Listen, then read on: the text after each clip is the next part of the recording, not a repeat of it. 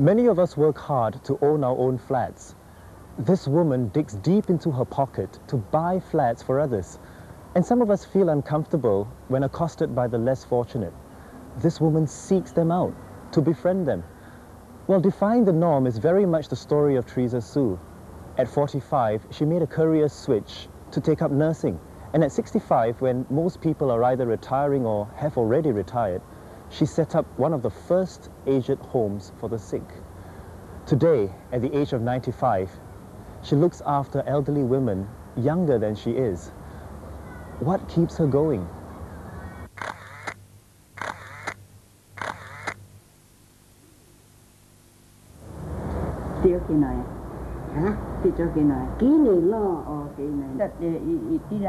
This old lady here, she's 82 and I'm 95.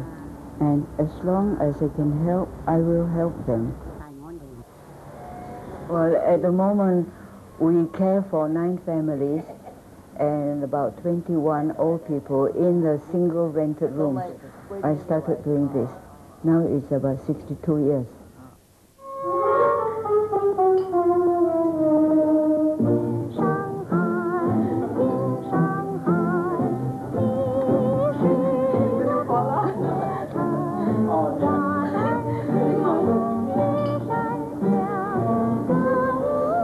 It was 1945.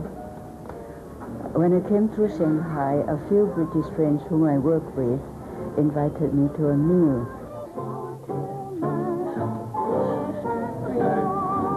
Well, it's been so nice talking to you. Yes. We went to quite a posh hotel in Shanghai. There was all cut glass laid out on the table, and there was champagne with coffee and whatnot. Well, I'm so sorry I have to leave now. Well, that's it. All the best to you. Take care. Bye-bye. Bye-bye. When I left the place, just outside the gate, I saw a man, all yellow and thin and starved, skinny. He was barely able to hold himself out, leaning against the wall, and asked for a few cents. So I thought, now if all men are created by the same being, this means my brother. And what was I doing inside there, eating that huge meal and all that splendor, and this my brother is starving. So I went home, threw out everything, all my lipstick and my rouge and my nail polish, everything went.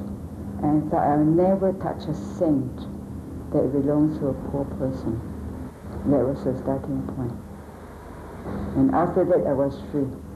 I don't want any clutter that is not necessary. People come to sit here and talk with me, I need chairs.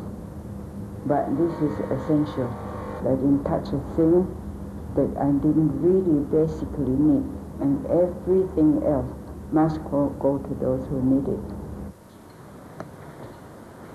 2 for Chin Sui, 2 for block 2. So you take 2 into 1 block, huh? Then 2 of these must be together. Where's the other one? She's 95 and she's looking after those who are younger than her. Can the other wait and help Lo, because he's got some rice and sugar and things to cook? She will go all out, like carrying rice. It's so heavy, and yet she go and carry it. She doesn't care for herself. She only cares for people. This inspired me to follow her, I think.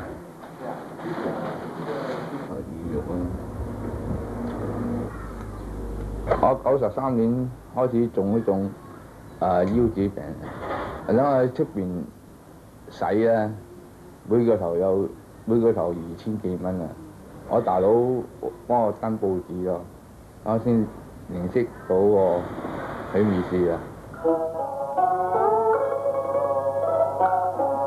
我啲可知啊，老家都有餓死啊！ I may have been about 5 or 6 when I heard beggars telling their sad tales along the street. I felt an instant reaction of compassion. I was too small to look out the window, but I wanted to see why are people suffering like this? Why? The question was why, And the feeling also was that those who suffer must be helped.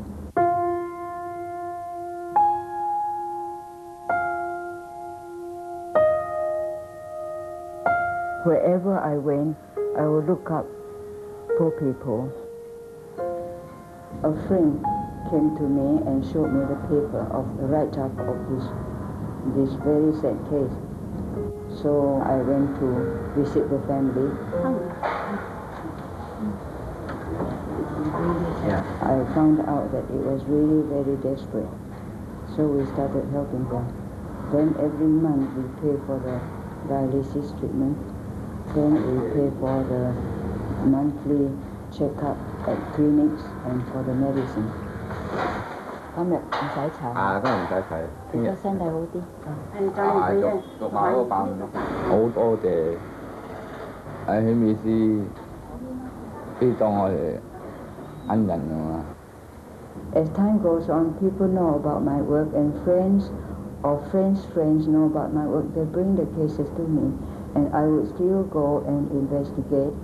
Then if I get sometimes cheated, of course.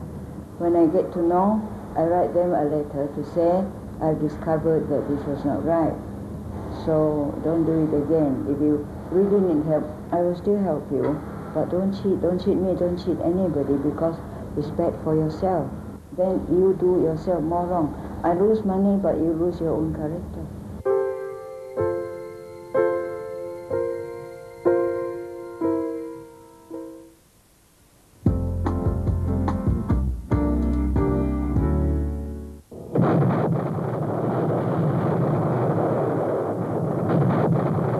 During the Second World War, I saw so much suffering.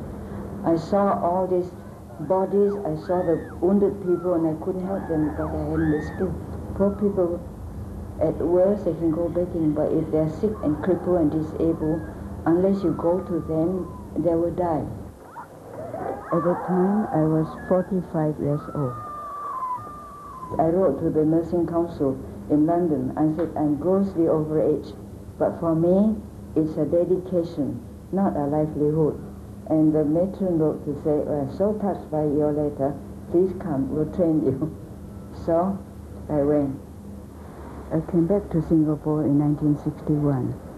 But in 1965, my sister bought me this land in Jalan Payoloi. I set up the home, now known as Home for the Aged Sick.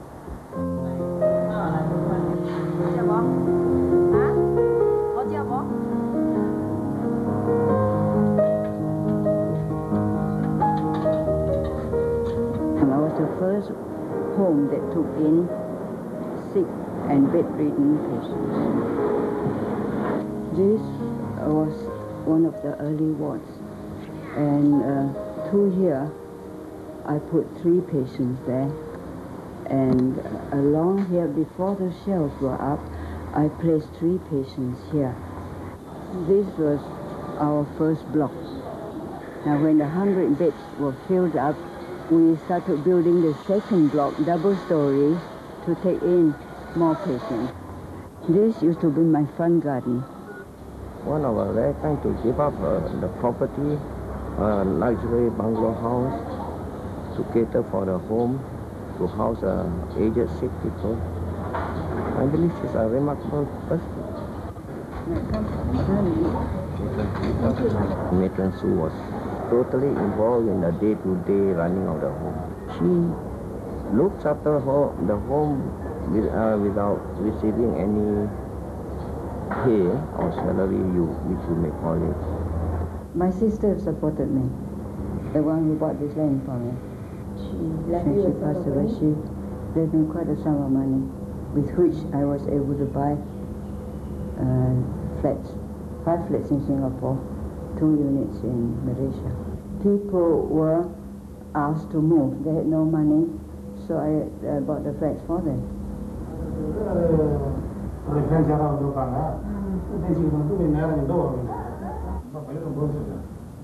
Without her, this flat may not be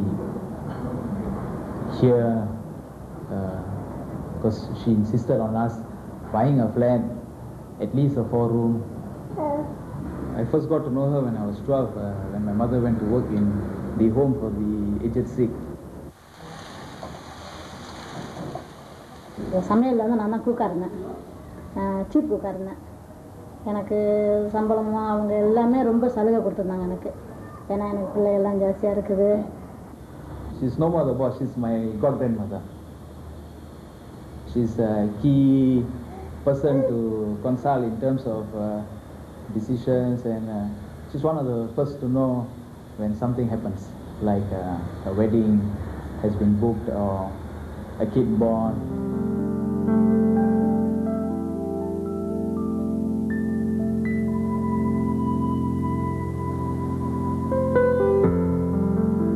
My meditation teacher told me, you are born to serve. For as long as anyone in this world that needs your help, you are never off duty. This he told me. I said yes. I realized that. I never think of my work as sacrifice or charity. What I have, I give. What I don't have, I can't give. I didn't waste time on frustrations.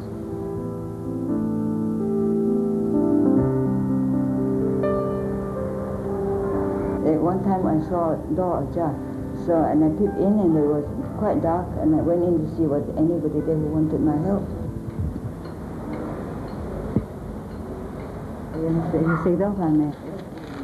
Yeah, I'm very thirsty. I'm very hungry. I haven't eaten for 3 days. I couldn't get up. So I made her a drink and I supported her to sit up. And she held the ball and she went gum like this and finished the whole lot. Her hair was so brittle and dry. And her hands were so, feverish. I said, how old are you?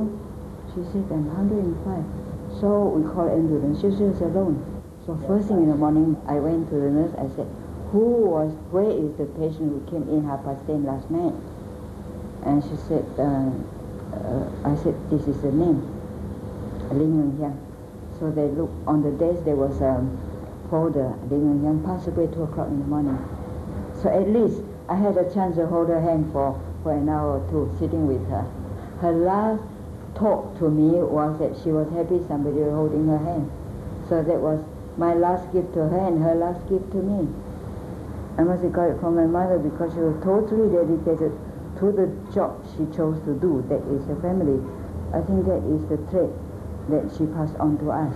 We had no family of our own, therefore we look after everybody else.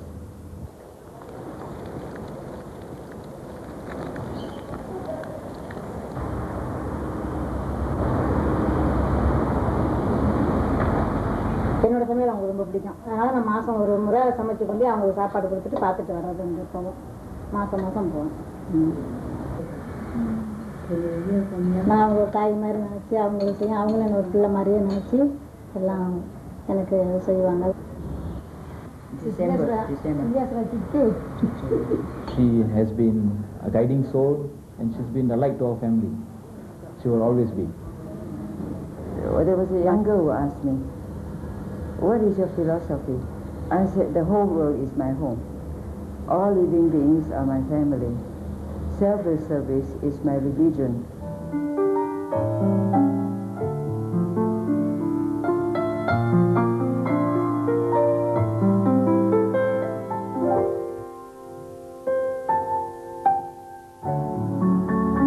Extraordinary People salutes Teresa Tsu, who's dedicated a life to serving others.